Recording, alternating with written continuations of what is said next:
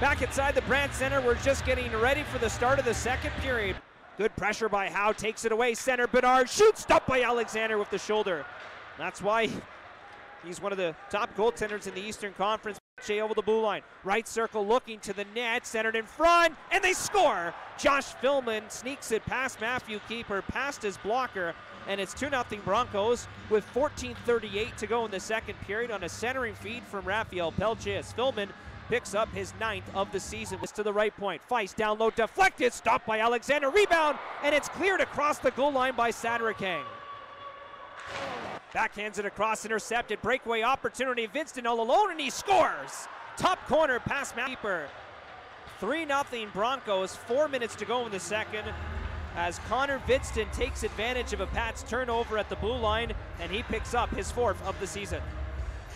The third period is underway. Broncos have a power play to start. Fillman up the middle, guards the puck near the point. 30 seconds left of the power play. Left side dishes it for Svozil. Centered across, one-timer, scores!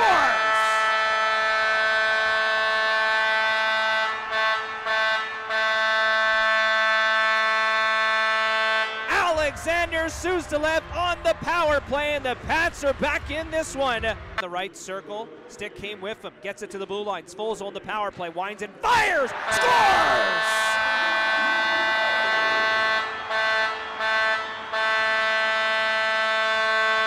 What a blast by Stanislas Svozil as he rips that one into the back of the net. Back-to-back power play goals by Regina. They're down 3-2 with 12:42 to go in the third, and he can't get a shot away. Howe picks it up, Bernard, wrist shot stop, rebound in front, and McNutt blocked it as he cleared it away from the goal line.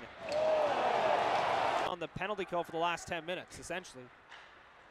Turned over in front, Fillman shoots, he scores.